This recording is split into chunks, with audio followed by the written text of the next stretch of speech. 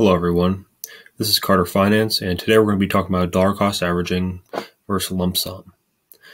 So what else are we going to talk about? We're talking about the basics. What is dollar cost averaging and what is lump sum investing? The pros and cons of each, the studies and evidence. My study I did in Excel, the best stocks to dollar cost average or lump sum invest in, and the conclusion. So fundamentally, what is dollar cost averaging? It's pretty simple. You're buying in increments every single month or a dedicated period of time. So like every week, every 2 weeks after your paycheck, if you have a W-2 job, every month or every quarter. So this is supposed to illustrate buying every single month, but you can't fit 20 money bags in a month. So just think of buying every single month or the first of the month or the 15th of the month, whatever you like. Versus lump sum investing. So you might get a estate or you might get real estate from your parents and you sell it off. And then what do you do with that money? You lump sum invest it. So you're buying a huge, so let's say you sell a house off for $200,000, you want to invest $150,000 into the market.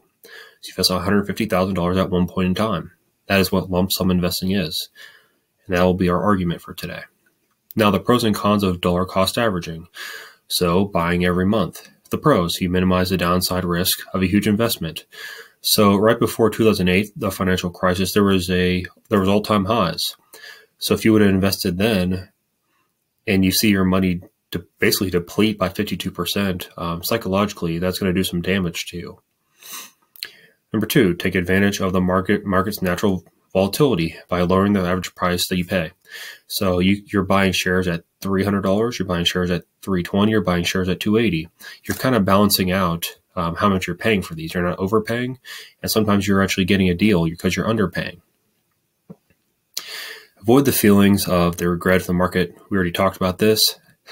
So if you lump sum invest and your money decreases by 20 or 30%, then it's going to do some damage to you because no one likes to lose that much money, and you might be likely to sell, which is unfortunate because that's not how investing works. And we'll talk about kind of the psychologically what you have to do and the books you should read before you even invest. You don't have to worry about the market conditions. Now, the cons of DCA. We can just go off abbreviations now because I've repeated it multiple times. So the cons, you may receive less returns over the long term.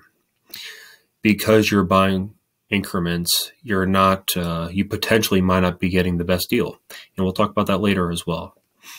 So your money is losing value. So there's this thing called inflation.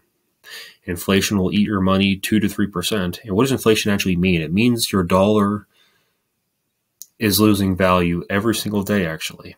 You didn't know that? But every year it loses about 2 to 3%. And so what do you do to counteract that? It's okay. There are short-term bonds and there are TIPS. Treasury, inflated protected securities. I talked about that in a previous video. I will link that down below if you want to check that out. But it basically just protects you against inflation. Now, another con is you may feel like you are not doing enough. This is another problem. You feel like it's too passive. It's too easy. These hedge fund guys, these other guys are making it seem like you have to day trade to make a lot of money in the stock market. But if you follow these fundamental principles, then you'll outperform the hedge funds. You'll outperform the day traders, the fake gurus. All right, let me get off that tandem right there. Let's move on. Pros and cons of lump sum investing. The pros, you'll gain exposure to the market as soon as possible. So you see right here on this chart, if you invested right here, your money probably quadrupled. I can't really tell based off the numbers, but probably quadrupled. And you got that immediate effect for investing all that right there. Instead of, if you would have bought every month, your returns would be less. Your returns would be great, but they'd be less. Let's see, historical trends. Let's just skip past that one. Doesn't really matter. When markets are going up, put your money to work. This is just really They're all saying the same things. Basically, put your money in early and get higher returns later in life. Now, the cons could be buying into a high market. So the example I gave was in 2008, the financial crisis. I believe it's right here if you can see. I can't really see the timeline, but I'm going to assume that's 2010 and 2008. You buy into a high market and you watch your money deplete by 52%. That is a possibility. And if you wanted to retire in 15 years, or if you wanted to retire in 5 years, then you might have hurt your chances of that. So you need to talk to a financial advisor before you do anything. We'll see what else.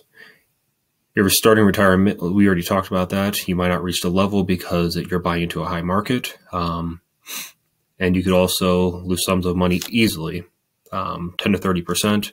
There's a correction every year of 10%. We could be experiencing that now. I'm not sure. I'm not going to predict that because I don't care. Now, the evidence. This is going to be really interesting if you hear this. So Northwestern Mutual, sorry, I can't speak. The evidence that actually came out was if you invested in 100% stocks from 1950 to the present, and they did it in like intervals. So from 1950 to 1960, then they would rate which one was better. So dollar cost averaging actually lost. Lump sum investing outperformed 75% of the time. That was crazy when I read that. I was like, wow. And then on the other side, if you did a 60-40 portfolio, 60% being stock, 40% being bonds,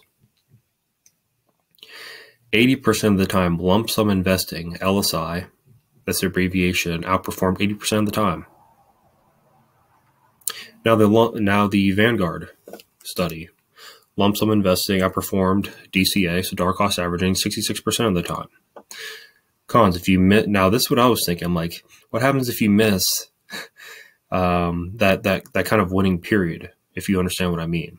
So the other 30% of the time, what happens to those people? When I'm reading these white pages, and these are smart people are making these studies, and they never explain, do the people that miss that period, do they underperform? Do they just perform at a normal level? What happens to them? So that's just something I wish they kind of covered. Now, my study on Excel. So I created a Excel spreadsheet. It took me about 20, 30 minutes or so. So I did 2 studies. So from 2001 to 21, so 20 years, I've deployed $130,000 into the market starting in 2001 versus the DCA, dollar cost averaging model. And actually LSI won this one by, let's see, it's about 20 grand or so in the long term. So then I did a 50-year one, all the way from 1971 to current day. So I deployed $300K into the market in 71 versus dollar cost averaging. So dollar cost averaging returned me $4 million in 50 years. That is amazing. But if you deployed it all in 1971, you would have 11 million, 11.6 million to be exact. Now, this is kind of my opinion piece. Now, what should you buy? I personally buy 1Q. What is 1Q? It tracks the NASDAQ. What is NASDAQ? It's basically technology stocks, like your Google, your Apple, your Amazon, your Facebooks, technology sector. SPLG, it's just the S&P 500, so it's the index. If you don't know what that is, I covered it in another video. Or you can look up S&P 500 investing, and Investopedia has great videos on it. SPYG, this is a little bit different. It's similar to the S&P 500, but the top 5 technology stocks are weighted at 40%. So this one is a pro and a con because it's weighted so high in technology. So if the technology sector goes down in 1 year, SPYG is going to lose a lot more value because it's weighted at 40%. SPY, simply the S&P 500. And you'll probably be wondering why I gave you all these different indexes.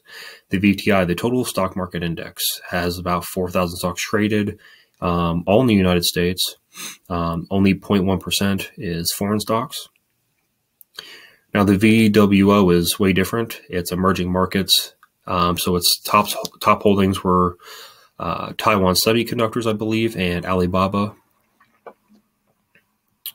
So that's as of September 18th. That's when this video is made. So if anything happens after that, if these prices move, then you'll know why. So the conclusion, both are great options, but as long as you are investing and saving for retirement, then you're on the right path for success. If you're young, like me, 18, 19, and you're investing, you're already on the right path. If you're watching this video, you're already on the right path. Now, if you believe the markets will continue to rise with both these methods, you'll be all right. Most of us don't have parents or a lump sum of money to invest, so dollar cost averaging is fine. I don't have $1 million yet, so I just take my military paycheck. I paycheck from other jobs. When I get an internship and actually get a real job, then I'll be able to start putting more money into my investments. But right now I'm doing a really good job. I put enough money in per month, for all, like I said, from the military paychecks, and that I max out my Roth IRA, which is what I want to do and what you should do as well. And then 2 books that I recommend. I recommend this book, The Little Book of Common Sense Investing by John C. Bogle. What will it teach you? It will teach you the truth of the industry, how you can outperform hedge funds. It'll talk about how basically all these people are going to try to take your money. Another book that covers that is Unshakeable. Sorry if you can't see it, if it's reflective, by Tony Robbins. What he talks about is financial advisors not working in your best interest. That was really just revealing to me. That was, and also he talks about mutual funds taking your money, people trading too much, and incurring taxes. So these 2 books I suggest to every single person that asks me, how can you be good in finance? What do I need to know in finance? Read these 2 books, and then we can add on more books later.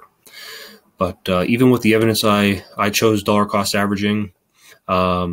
And we already talked about this. If you don't have a huge lump sum to invest due to your younger age or just due to whatever factors, I chose dollar cost averaging.